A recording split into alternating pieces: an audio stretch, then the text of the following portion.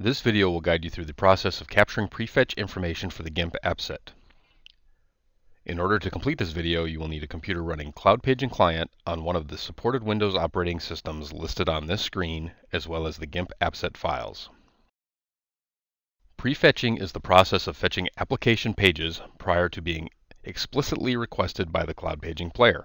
Unlike conventionally installed applications, Cloudpaging does not require all application files to be available at all times. Instead, only key pages delivered from the Cloudpaging server are necessary for the application to launch and perform basic functions. The prefetch file is created by logging pages that are being prefetched when the application is executed. This includes all functions required by the application when the user opens it for the first time. Locally page the most recent version of the GIMP app set. The registry information to install GIMP was excluded from this app set. Open Control Panel and go to Programs. Verify GIMP is not listed.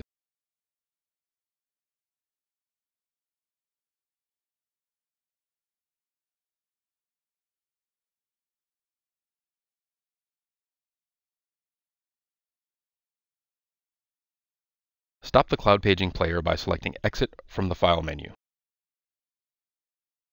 Right-click on the icon for Cloudpaging player and select Properties. Replace -provider tag equals with /capture prefetch on the end of the target field. Ensure the C and P in capture prefetch are capitalized. Click OK to save the changes. A UAC message may appear.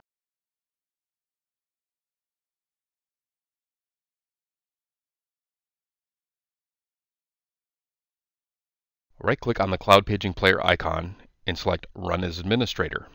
This is optional depending on the user permissions, but should be used if any of the following steps in the remainder of this video are grayed out or fail. A new capture option will now be available on the player menu bar.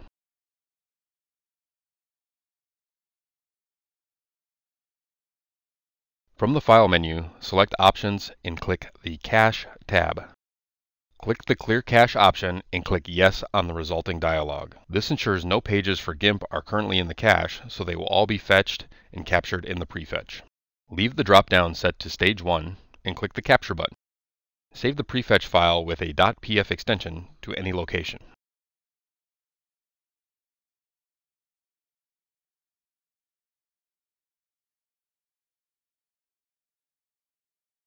The Capture button should now be highlighted, indicating the capture is in progress. Start GIMP, use some basic functions, such as browsing menus, and exit GIMP. Repeat this step 3 to 5 times to ensure the prefetch contains the pages most commonly needed for the application to launch.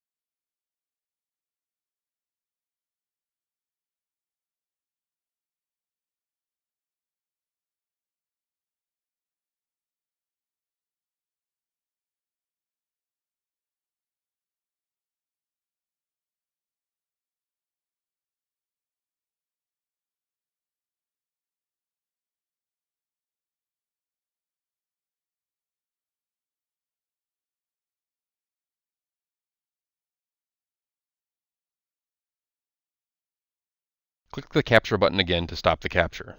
The highlighting will be removed from the Capture button.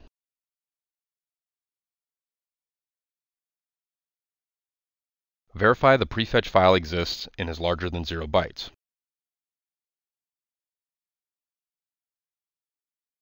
Copy the Prefetch file to the Cloudpaging Studio system.